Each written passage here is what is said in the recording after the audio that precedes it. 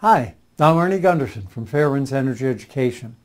It's been almost 5 years since the Fukushima Daiichi meltdowns, and the news from Japan is still not good.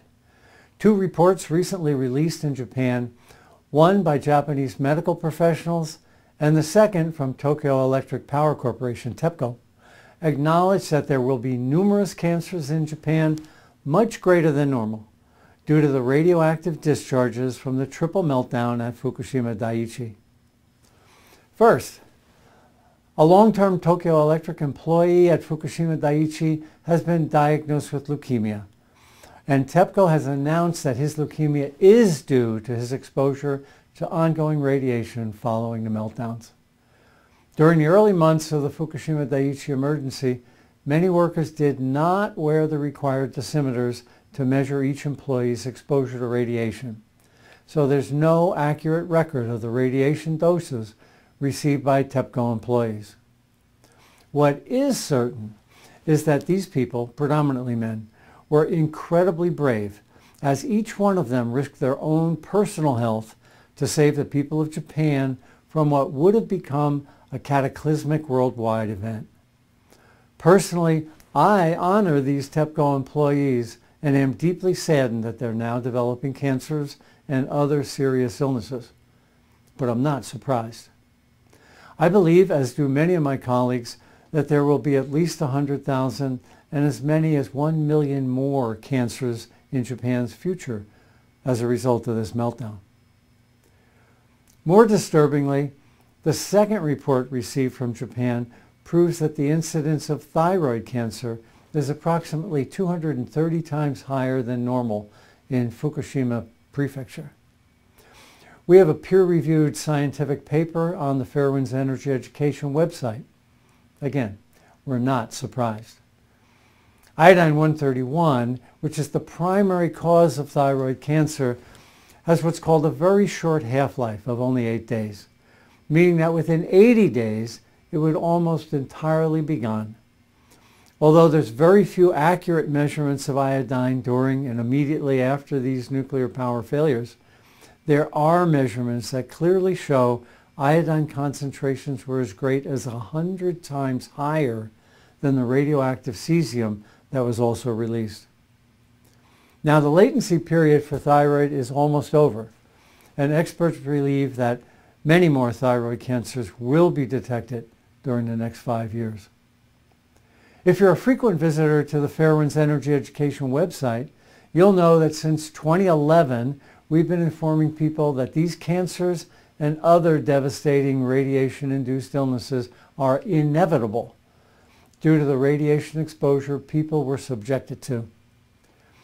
In preparation for this video discussion, I went back and I reviewed a speech I gave in the New York Academy of Medicine in March of 2013. It was about the radiation releases from the Fukushima nuclear plant as the disaster began and throughout the ensuing months.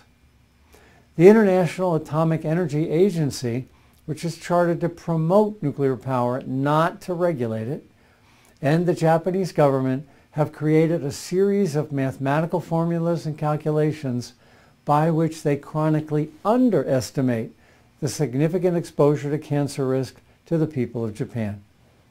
Here's what I said about those miscalculated assumptions back in 2013. And now, Arnie Gundersen, what did they know?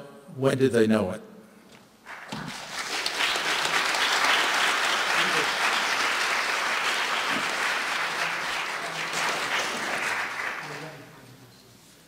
Is there a clicker? Hi, thank you very much for coming. I'd like to especially thank Helen Caldecott, the Caldecott Foundation, and Physicians for Social Responsibility for sponsoring the meeting today. And for those of you on the feeds throughout the world, thank you for listening, likely at midnight in Japan. A downloadable PowerPoint presentation like I'm going to give is on the Fairwinds website for those of you in remote locations. And if you want to pull it down, go to Fairwinds. So how bad was it?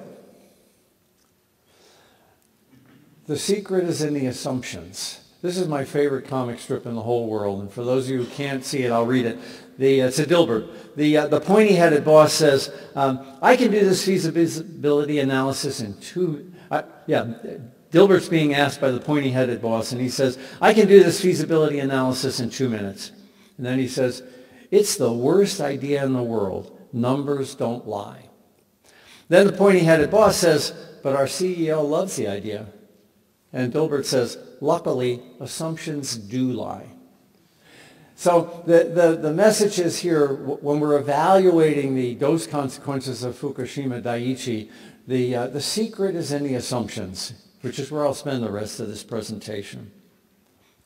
Assumption 1 is that containments maintain their integrity. After all, they are called containments for a reason. They're meant to contain. No containment in the world is designed to handle a detonation shockwave. That's a shockwave that travels faster than the speed of sound. There's 440 nuclear reactors, and none of them can handle a detonation shockwave, a shockwave that travels faster than the speed of sound, because engineers believed that it couldn't happen. Well, right after it did happen, it's interesting that the NRC's own Chuck Casto, now he's a senior guy. He's in charge of the NRC's Region 3 out of their Chicago office. A very senior guy at the NRC said this, of course, that Mark I containment is the worst containment we have. And if you have something called a loss of offsite power or station backout, you are going to lose the containment. There's no doubt about it. So remember that Mr. Hendry at the NRC in 1972 said this was the worst containment in the world. And here's the Nuclear Regulatory Commission saying the same thing immediately after the accident. We've known for 40 years that this Mark I design, like at Daiichi, was an accident waiting to happen. Well, what does a meltdown look like? When I was in the industry, someone gave me some nuclear fuel rod. It didn't have nuclear fuel in it. And right after the accident, I heated it up to 2,000 degrees. This is what nuclear fuel looks like at 2,000 degrees. This is what was going on inside the reactors at Fukushima Daiichi when they didn't get their cooling order. It's pretty hot. Okay, this is a time lapse. I'll shoot through it really quickly. Fukushima Daiichi units 1 has already exploded. It's on the far left. Then Daiichi 2, 3, and 4. Keep your eye on Daiichi 3 in the middle. Right there is the beginning of something that the NRC believes can't happen. That's a detonation shockwave. Right there. There's the building intact. There's the building erupting with a detonation shockwave. Now this can't happen, so don't worry about it. These are time lapse of the detonation shockwave, and of course you've all seen the devastation that a detonation shockwave can occur. Containments were meant to contain, and this is not supposed to happen. Assumption number 2 is containment leakage. Now, Dave Lochbaum was on top of this back before the accident, and certainly during the accident, as was Fairwinds.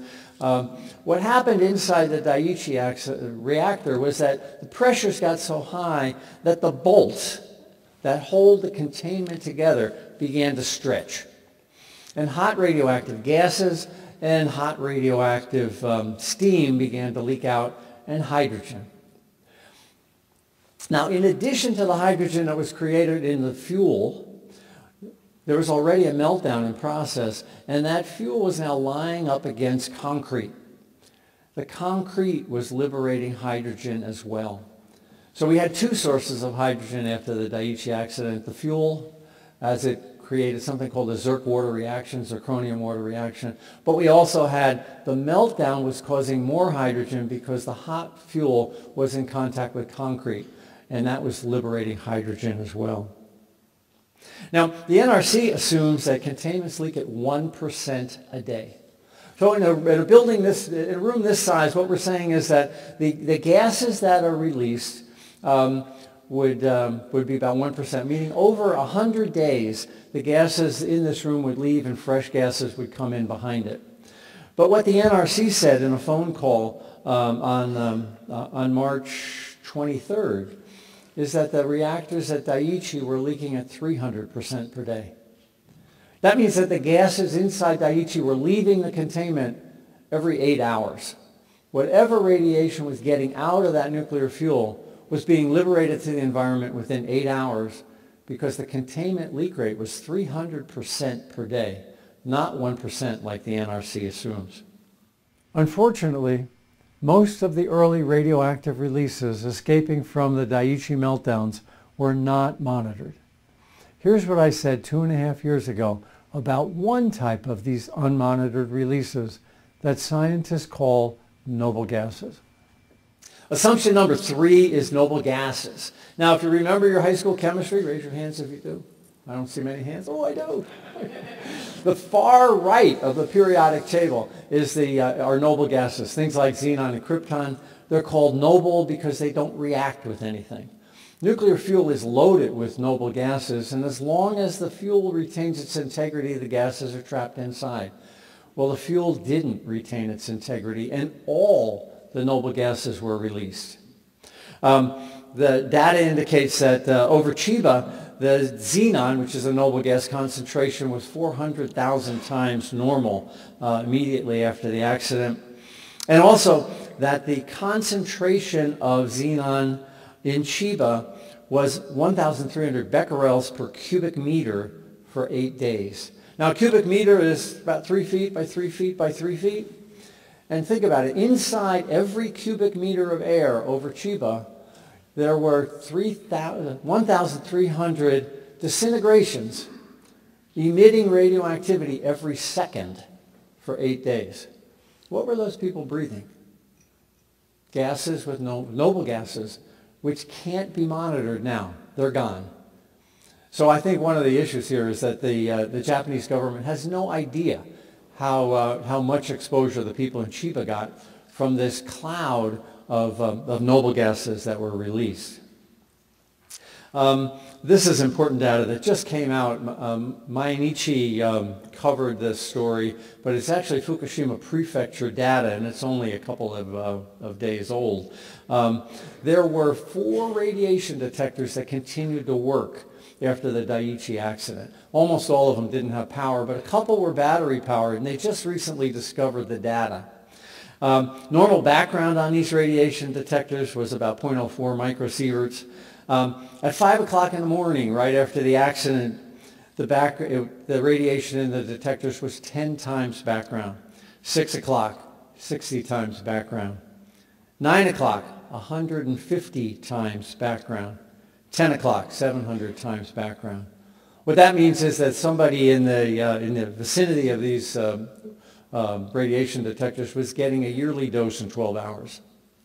Then the vents were open. So this is a clear indication that the containments were leaking well before the vents were open. So at 3 o'clock, these same detectors were measuring 30,000 times background. That means a yearly dose in 10 minutes for the people in Chiba. Now, it's also important to realize this may not be the worst. This happens to be where the detector was. But it doesn't mean that the plume chose to go to the detector and get that reading. This is a complicated slide, but it shows exactly what I did talk about here geographically. The one detector was here. Well, here's the plant. One detector was here. Here's its spike. Another detector was here. Here's its spike. Another detector was here. Here's its spike. So it geographically ties this data around. So it's clear that this plume was meandering all over the western side of the plant and the northern side of the plant, even before the vents were open. Also, one of the detectors continued to operate, and here's the spikes in the detector. There's no correlation between these spikes and when the venting occurred and when the explosions occurred. There's no correlation, which means that other phenomena had to be happening as well that scientists have not yet evaluated. The radioactive isotope cesium is called a muscle seeker. because the human body absorbs cesium directly into muscle as if it was potassium. After Chernobyl, radioactive cesium caused a previously unknown medical condition called Chernobyl heart, in which children's hearts were deformed and not able to pump the way they were supposed to. Japan is finally monitoring radioactive cesium, but when the disaster occurred, no one had an idea about how much radioactive cesium was leaving the plant and migrating depending upon where the weather pushed it. Here's what I said about those releases. Assumption number 4, the decontamination factor for cesium. And I'm sorry, this is a little bit geeky, but the Nuclear Regulatory Commission assumes that after a nuclear accident, the water inside the torus, which is the donut at the bottom of the containment, takes out 99% of the cesium. That's called a decontamination factor of 100. That's actually written into law that they believe that to occur. But they also say that if the water hits boiling, there's no decontamination factor. The water is incapable of capturing any cesium. Well, the data from Fukushima shows that the water in that torus at the bottom of the containment did boil. Why did they boil? Because those cooling pumps I was telling you about that cool the diesel were also designed to cool the torus. So we had boiling water in the torus, and that meant that no cesium was retained. Now, the Japanese, as they're trying to reconstruct this accident, are claiming cesium was captured inside that torus, but the law and the data show that it couldn't be. There was no cesium deposition, or no cesium retention inside the suppression pool. Now, how do I know that? This is an important slide. It's kind of blurry. It's an infrared image of Unit 3. The large blotch in the center of the screen is the spent fuel pool on Unit 3. That's here. And the temperature of the gases coming off the spent fuel pool are 62 degrees centigrade, which means that the fuel is boiling and it's mixing with cold air, and there's a bath of hot radioactive air over the fuel pool at 62 degrees. That's pretty bad. But what's worse is the flare that the drawing shows. Now, TEPCO's known about this for 2 years and has not talked about it. Nope, sorry. That flare right here is exactly where the containment should be. And that flare is at 128 degrees Celsius, which means it's not steam. Steam can't exist over 100 degrees.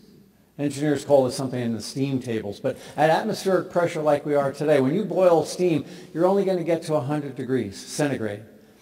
That flare is at 128 degrees, which means that it's not steam. It means it's hot radioactive gases being released directly from the containment. It also means that inside the containment, it was not below the boiling point of water. It was above the boiling point of water. There was no liquid water inside that containment. This is on March 20th, 9 days after the accident. The containment is venting hot radioactive gases directly to the environment. This is proof positive in my view. And TEPCO, obviously, they're good engineers, and they would have seen that 128 degrees centigrade, about 250 degree hot radioactive flare being released in this infrared picture. So they've known for a long time that huge amounts of cesium were being released directly to the air because they weren't being trapped in the water in the suppression pool.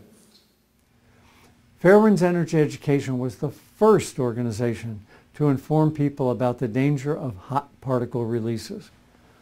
Many of the people in Seattle and some other areas of the West Coast were breathing in hot particles for more than a month.